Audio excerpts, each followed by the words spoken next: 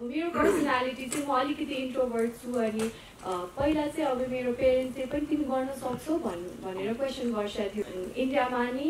कुनै अडिसन्सहरू गरेको बेलामा भिडियोजहरू पठाउँथेँ न्युजमा चाहिँ अब नीति शाहले यो मुभी साइन गरिन् अर्को मुभी साइन गरिन् भनेर आउँछ तर मलाई आफै डर लाग्छ मैले मुभी गरेँ कि साइन गरेँ कि ब्याड लक भन्ने जस्तो आयो अनि अलिकति कस्तो हुँदो रहेछ भने कि गर्न लागिरहेको छ कि अब आइम बिङ इमोसनल होइन रङ्गखबर.com सबै रङ्ग तपाईसँग जस्तो डाइरेक्टर साहब जस्तो वेस्टर्न अनि त्यसको इस्टर्न फल्क होइन अनि त्यही माथि पनि त्यो हामीले सानैमा सुन्दै आएको त्यो ताराबाजी लैलेको यसो कम्बिनेसन गरेको छ होइन यो चाहिँ म्युजिक डिरेक्टरको कन्सेप्ट थियो या तपाईँहरूको कन्सेप्ट थियो किन अडियो एकदमै स्ट्रङ छ त्यसलाई बधाई छ हजुर thank you for the question खास चाहिँ कुरा कस्तो हो भने अब हामीले सबैभन्दा सुरुमा यो खजुरेब्रोको कथा धरानबाट नै जन्मियो अब हामीले त्यहीँको संसार यो हाम्रो फिल्मको संसार नै त्यो धरानको परिवेश भएको हुनाले चाहिँ मैले मेरो आफ्नो पर्सनल डिसाइडमा चाहिँ मैले के सोचेँ भने सायद त्यो त्यहाँको माहौल त्यो फिल्म धरान र यता हाम्रो दार्जिलिङ साइड यता सिक्किम सिलगढी साइडहरूमा त्यहाँ पनि हाम्रो कति नेपालीहरू हुनुहुन्छ भनेर मोरलेस त्यहाँको कल्चरहरू धेरै कुराहरू उहाँहरूको त्यो सेन्स अफ ह्युमरदेखि लिएर सबै कुराहरू धेरै कुराहरू मिल्छ त्यो हिसाब किताबले गर्दाखेरि मलाई अब धरानको त्यो एउटा फिल त्यो एउटा त्यो एउटा संसार जुन कथाको संसार छ त्यो संसारलाई चाहिँ एउटा अलिक अथेन्टिक रूपमा अलिक चाहिँ आउँछ भन्ने हिसाब किताबले चाहिँ मैले चाहिँ अनमोल गुरुङलाई नै उहाँलाई मैले एउटा म्युजिक डाइरेक्टरको रूपमा चुज गरेँ किनभने उहाँले चाहिँ यस्तो खालको यो जुन यो टेक्स्चर तपाईँले अहिले जुन कुरा गर्नुभयो जुन म्युजिकको यो भाइबहरू छ यो फिल चाहिँ उहाँले दिनु सक्नुहुन्छ किनभने अब यो चाहिँ यस्तो खालको म्युजिकहरू अब धेरै हाम्रो पहिला पनि हाम्रो नेपाली फिल्म इन्डस्ट्रीमा पहिला गोल्डन एरामा पनि यस्तो थुप्रोहरू हुन्थ्यो यस्तो गीतहरू तर अहिले पछि हराउँदै गएको अवस्थामा मैले पनि के सोचेँ भने हाम्रो फिल्मको नेपाली फिल्मको एउटा पहिचान भनौँ न एउटा गीतमा पनि थियो त्यो जुन कल्चरले हराउँदै गइरहेको छ बेसी अब हामी अलिकति वेस्टर्नाइज हुँदै गयौँ हाम्रो आफ्नो कल्चरहरू त्यो अलिकति भएको हिसाब किताबले यसलाई किन रिभाइभ नगरौँ भन्ने एउटा त्यो आइडिया आयो त्यो भएको हुनाले चाहिँ अनि मैले अनमोल गुरुङसँग उहाँलाई मैले पर्सनली भेटेँ उहाँसँग कुरा गरेँ उहाँ पर्सनली काठमाडौँमा आएर सबै स्क्रिप्टहरू सबै सुनिदिनु भयो कथाहरू सुनिदिनु भयो एकदिनै बसेर वान नाइटमा बसेर उहाँले सबै कुराहरू बुझेर सुनेर चाहिँ अनि त्यो एउटा फिल अब उहाँले त अलरेडी बिर्सनु भएको थियो धरानको स्टोरी भन्दाखेरि किनभने धरानको त्यो ह्युमर छ नि त्यो जोक्सहरू उता तपाईँको जस्तै यो दार्जिलिङमा पनि छ तपाईँको हमजाएगा भन्ने त्योहरू चाहिँ धेरै कुराहरू मिल्छ क्या त्यो रिलेटेड छ अनि त्यो भएर चाहिँ मैले अनमोल गुरुङजीलाई उहाँलाई नै सङ्गीतको लागि कुरा गर्दा उहाँले यो कन्सेप्ट मन पराएर ओके भनेर भन्नुभयो र मेरो जुन एउटा कन्सेप्ट थियो त्यो कन्सेप्टलाई म्युजिकमा उहाँले चाहिँ सङ्गीतमय बनाउने चाहिँ उहाँले गर्नुभएको हो सो अब सँगसँगै जस्तो रेयर चाहिँ एकदम ब्रिलियन्ट छ पर्फर्मेन्स है बताएको तपाईँले सँगसँगै एकछिन पर्खिनुहोस् न माइक जस्तो यो गीतले नि एउटा कम्प्लिटली पब्लिसिटीको प्याकेज पनि देखाइरहेको छ क्या एउटा नयाँ स्टाइल कोरेको छ होइन कोसेट हुँदा त साबित होला नि आगामी धेरै फिल्महरूको गीत पनि यही स्टाइलमा आउला जसरी तपाईँले एडिट गर्नुभएको छ जसरी कलाकारलाई इन्ट्रोड्युस गराउनु भएको छ टिमलाई यो आइडिया चाहिँ के थियो अब यो आइडिया चाहिँ भन्नुपर्दा अब त्यसको क्रेडिट चाहिँ म आफै लिन्छु होइन अब किनभने मैले चाहिँ अब एउटा कमेडी फिल्म हो अब त्यसलाई चाहिँ मैले चाहिँ कस्तो भने जुन एउटा मेन स्ट्रिममा हाम्रो नेपाली फिल्म जुन तरिकाले अब आइरहेको छ बनिरहेको छ त्यो हिसाब किताबभन्दा अलिकति फरक शैलीमा नै केही कथाहरू भनौँ किनभने मान्छेहरूलाई सधैँ एउटै खालको त्यो टेस्टले पनि अलिकति ऊ हुन्छ अब किनभने हाम्रोमा मैले चाहिँ मेरो आफ्नो क्यालकुलेसन है फेरि मलाई चाहिँ आफूले कस्तो नेपाली फिल्म इन्डस्ट्रीमा मोस्टली हाम्रो जस्तो भर्सिटाइल जस्तो एकदम त्यस्तो हाम्रो एकदम डिफ्रेन्ट जनराको विभिन्न स्टाइल्स त्यस्तो खालको फिल्म मेकिङहरू एकदम कम बन्छ थोरै फिल्म मेकरहरूले मात्रै आँट गरिरहनु भएको छ अलिक नयाँ खालको फरक तरिकाले फिल्म बनाउने हिसाब किताबले त्यो हिसाब किताबले पनि मैले चाहिँ अलिकति फरक अब कमेडी फिल्म हो अब त्यस्तो बिग स्टार कास्टहरू छैन तर मैले चाहिँ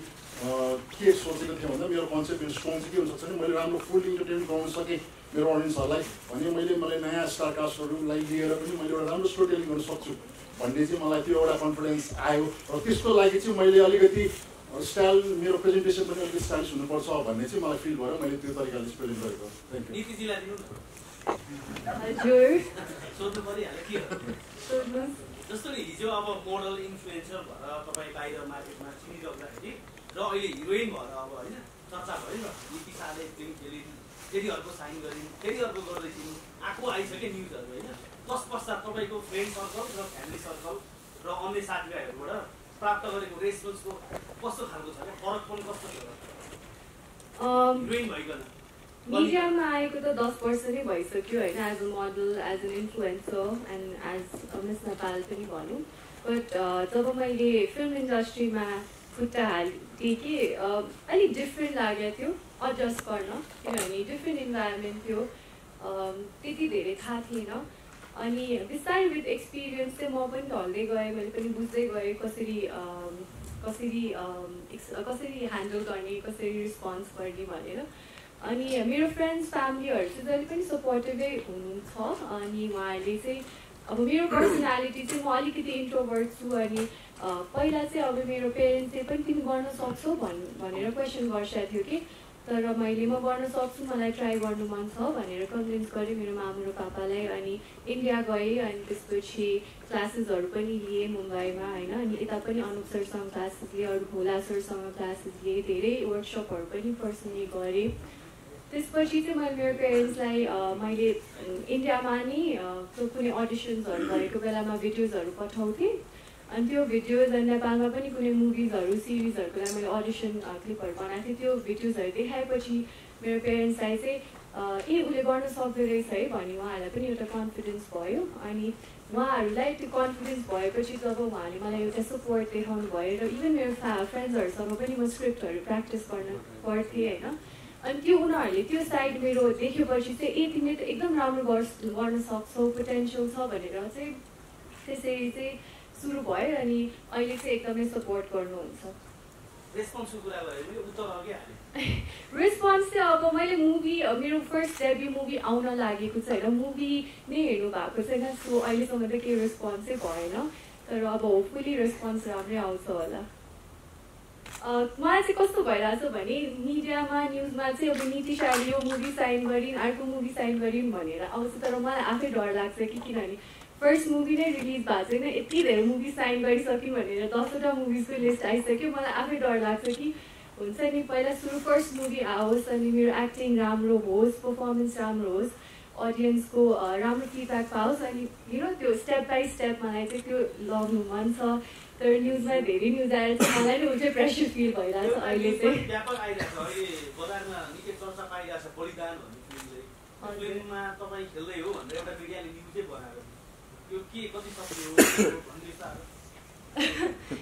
त्यो त सन्तोष दाइले नै टाइम आएपछि भन्नुहुन्छ होला, तर अहिलेसम्म हामीहरू भेटेको छौँ, कुराहरू भएको छ, तर त्यसरी फर्मली चाहिँ अगाडि बढेको छैन।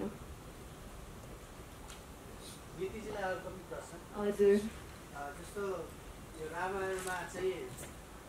यो खतुरे गोमा आएपछि चाहिँ तपाईँलाई निकालियो भन्ने दर्शकहरू पनि सुन्नमा आएको। रामायणको त हजुर आफ्नो डिरेक्टर सरलाई सोध्नुहोस् के चाहिँ भइरहेछ, उहाँको आफ्नै स्टोरी छ। अब यो पनि एड भयो भने त अब के हुन्छ होइन, अब के भन्ने